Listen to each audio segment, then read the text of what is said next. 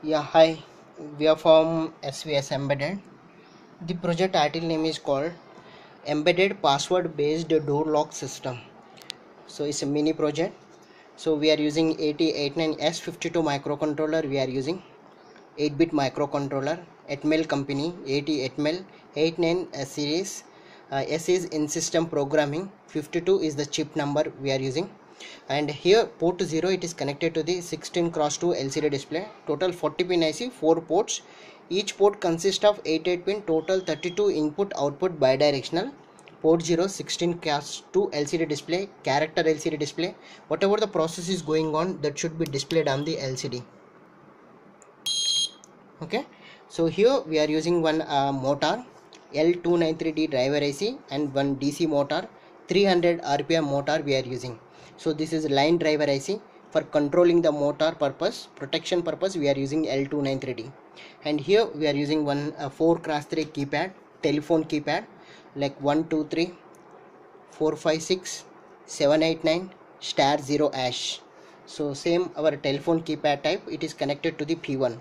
And we are using one alarm. If password is wrong, it will indicate as a buzzer. If password is correct, the motor will be rotated in forward direction and backward direction. And so let us coming into the hardware part.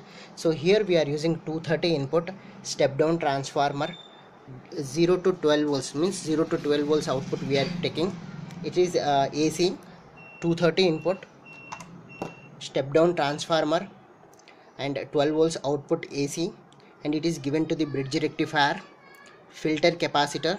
Bridge rectifier, it converts AC to pulse rated DC, and this is 1000 microfarad by 25 volts electrolytic capacitor. And after that we are using one LM7805 regulator we are using, and one LED. So this entire section is called power supply section. And here we are using one microcontroller 8089S52 microcontroller, 40 pin IC, 4 ports, P0, P1, P2, P3, and reset crystal. So this is if program is stuck, we need to restart the button. This is the crystal. Crystal is the heart of the circuit for the controller to generate the clock pulses to the internal CPU to run the program. And port 0, this is pull-up resistor. Internal pull-up resistor is not available and we are using externally, and it is connected to the 16x2 LCD display. Okay, so P1 total 7 pins, it is connected to the keypad. So it is 4 rows and 3 columns. So 7 pins, P1 cap 0, 1 cap 1, 1 cap 2, 1 cap 3, 1 cap 4, 1 cap 5, 6, up to 6 we are using. 7th pin we are not using. Okay, so P0.0 to P1.0 to P1.6. Okay, so P3 cap 0, it is connected to the transistor, BC547 transistor, NPN transistor. High current purpose we are using, it is driving the buzzer. Okay, so transistor is giving the output to the buzzer and buzzer will be on.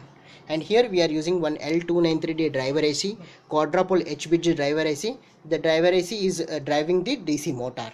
So this is embedded password based door lock system, and door lock or unlock, enter the password. If password is 1 2 3 4, password OK,